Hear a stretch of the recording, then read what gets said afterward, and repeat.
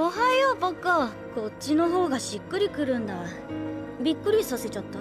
Agora vamos falar sobre o Titã Quadrúpede. O Titã que ficou extremamente famoso na quarta temporada quando as pessoas descobriram toda a sensualidade da Pieck. A mulher que ficou de 4 por 2 meses. Claro que ela estava lutando na sua forma titânica e depois ela teve que usar muletas porque ela não conseguia andar direito. E esse Titã é um Titã que prova pra gente como que o Titã muda de aparência junto com o seu usuário.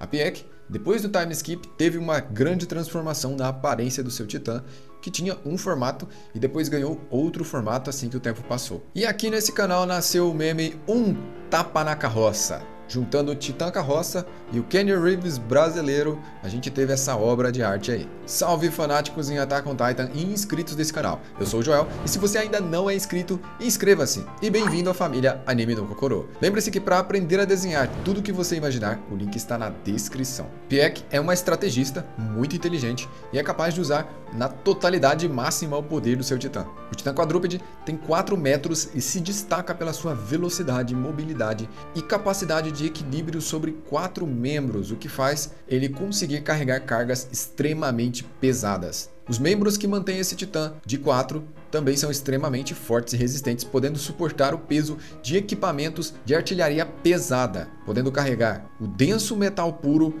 usado em canhões e ainda uma verdadeira tripulação de atiradores. Ele é um dos menores titãs e é um titã que tem uma resistência acima da média. Entre os titãs originais, também ele é o que consegue ficar mais tempo transformado, ou seja, o portador do titã consegue ficar até 2 meses na sua forma quadrúpede, sem precisar se destransformar. Sem precisar comer, ir no banheiro, o usuário consegue manter a sua forma e o próprio poder do Titã mantém a pessoa viva, alimentada e bem lá dentro. A desvantagem de ficar tanto tempo na forma de Titã é que ela desaprende a andar na forma humana de 2 pernas. E assim, Pieck começa a andar por aí carismaticamente na sua forma quadrúpede humana, chamando assim a atenção das pessoas. E a velocidade do Titã Quadrúpede é algo inacreditável. Para vocês terem ideia, até mesmo Levi nem se deu conta quando o Titã Quadrúpede chegou por trás dele com toda a velocidade e levou a sua presa. O Zeke, que estava imobilizado e esquartejado, estava pronto para ser levado como prisioneiro.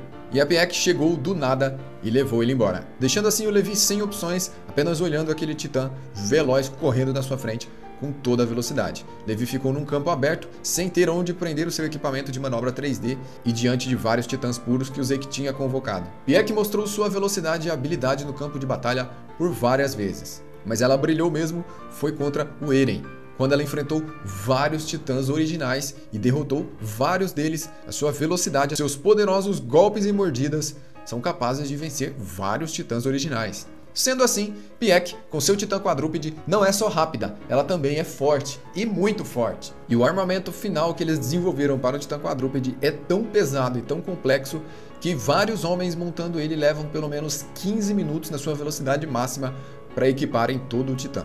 E claro que um Titã com tantas vantagens deveria ter pelo menos um ponto fraco. O seu corpo, comparado com os outros titãs, é frágil e a sua regeneração é lenta. Por isso, o Titã Quadrúpede tem revestimentos de armas feitos pelo povo de Marley, uma verdadeira armadura para protegê-lo de todos os danos. O Titã Quadrúpede é extremamente útil para montar estratégias militares e ataques surpresa. E o Titã Quadrúpede é um dos poucos titãs que consegue falar a língua humana claramente durante tanto tempo. Os outros titãs conseguem falar algumas frases ou soltar algumas palavras. O Titã Quadrúpede fala naturalmente, sendo assim o titã original mais eficaz na comunicação, já que o bestial, apesar de falar, é grande e lento, e seus longos braços que dificultam ali sua aerodinâmica na corrida. Mas o Titã Quadrúpede é rápido e pode passar informações entendíveis aos humanos em uma velocidade absurda. Em uma guerra ele pode agir como informante entre as 2 frentes de combate, trocando informações valiosas que podem ser decisivas para o resultado do combate. Pieck foi uma destacada guerreira de Marley, que é uma Eldiana, que assim como os outros, queria dar uma situação melhor para sua vida, queria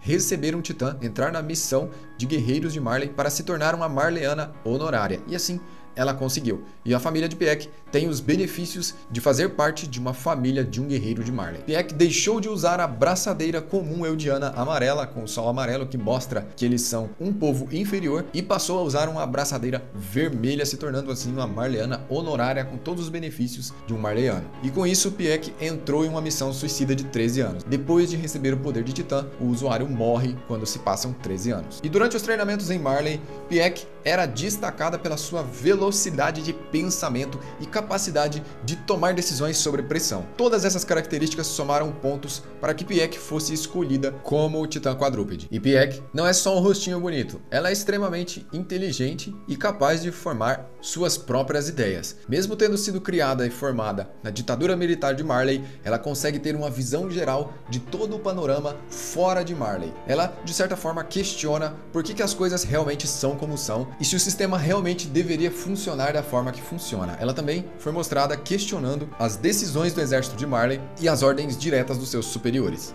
Logicamente, esses assuntos são internos, porque uma ditadura militar como é Marley jamais aceitaria nenhum tipo de argumentação contra os seus próprios princípios.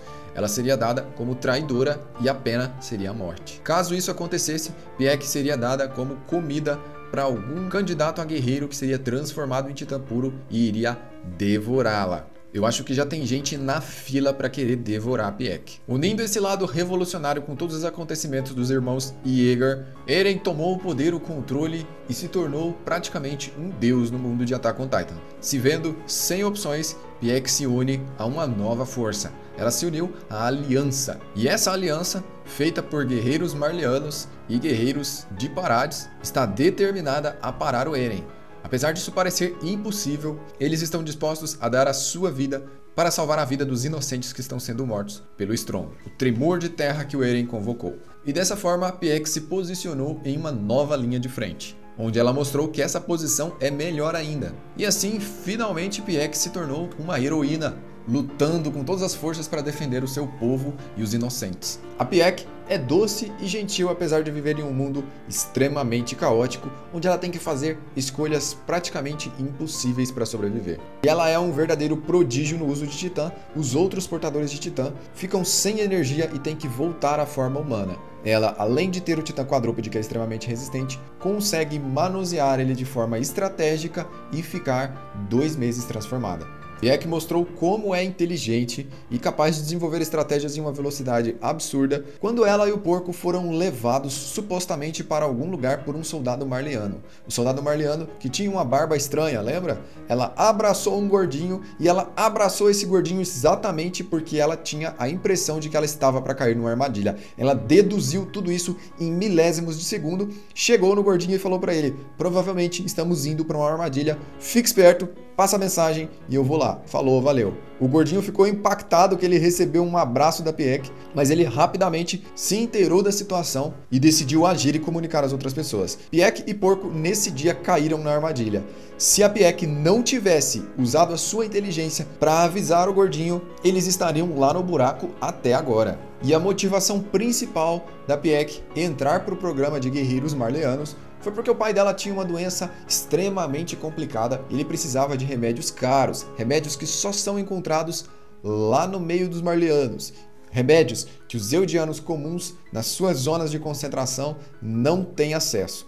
Então, por isso, na intenção de buscar uma cura, uma salvação, ou pelo menos prolongar um pouco mais a vida do seu pai extremamente doente, Pieck decidiu se inscrever no programa de guerreiros e, se destacando, ela passou a ser a Titã Quadrúpede. E assim ela conseguiu garantir a sobrevivência do seu pai, porém, ela mesma viveria por apenas mais 13 anos. Ela trocou a salvação da vida do pai dela pela própria vida dela. E se você quer que a Pieck apareça na sua casa te dando um raio, compartilhe esse vídeo.